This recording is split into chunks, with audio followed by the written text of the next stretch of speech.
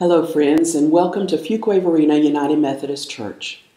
To ensure you experience the entirety of our drive-through event, please listen carefully to the following instructions.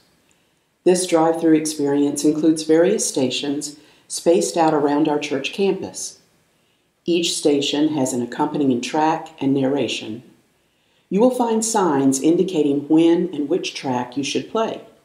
So please keep an eye out for these markers at each station. Each track will end with a reflective question, followed by some instrumental music.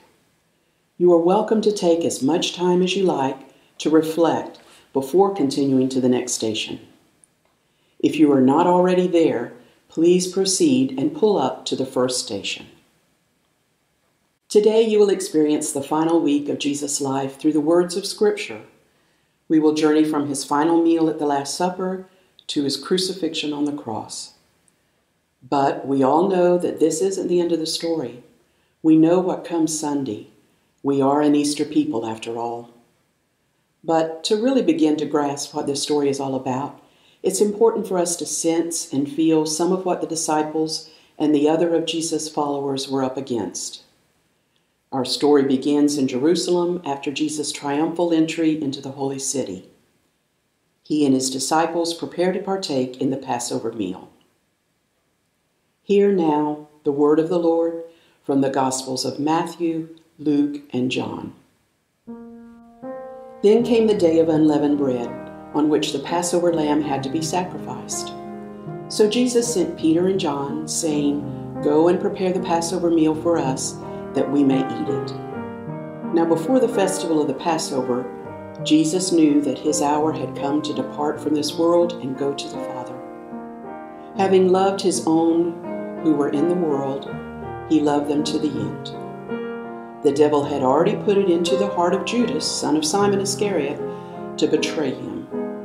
And during supper, Jesus, knowing that the Father had given all things into his hands, and that he had come from God and was going to God, got up from the table, took off his outer robe, and tied a towel around himself.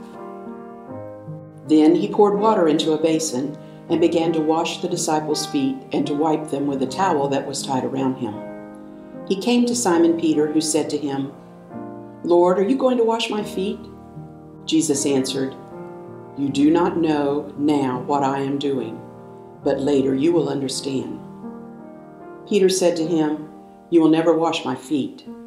Jesus answered, "Unless I wash you, you have no share with me." Simon Peter said to him, "Lord, not my feet only, but also my hands and my head." Jesus said to him, "One who has bathed does not need to wash, except for the feet, but is entirely clean. And you are clean, though not all of you." For he knew who was to betray him. For this reason he said, "Not all of you are clean." After he had washed their feet, had put on his robe, and had returned to the table, he said to them, "Do you know what I have done to you? You call me teacher and Lord, and you are right, for that is what I am. So if I, your Lord and teacher, have washed your feet, you also ought to wash one another's feet. For I have set you an example, that you also should do as I have done to you. Very truly I tell you, servants are not greater than their master, nor are messengers greater than the one who sent them. If you know these things, you are blessed if you do them." When the hour came, he took his place at the table, and the apostles with him.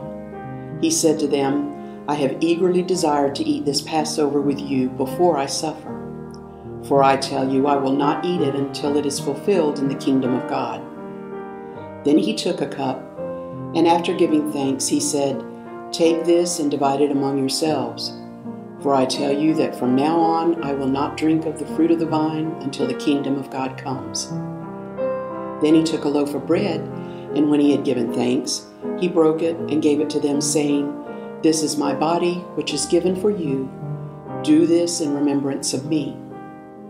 And he did the same with a cup after supper, saying, "This cup that is poured out for you is the new covenant in my blood.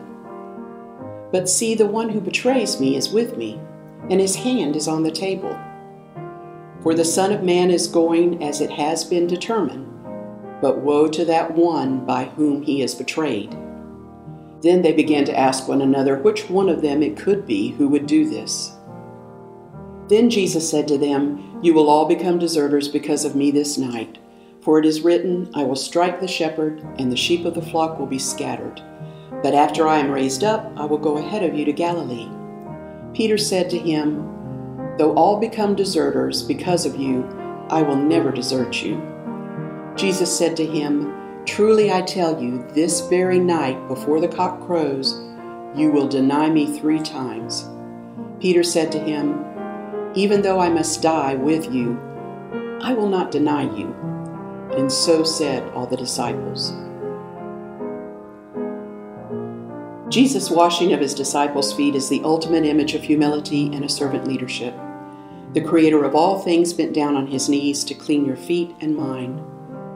In what ways can you be a servant leader in your family, workplace, school, or community?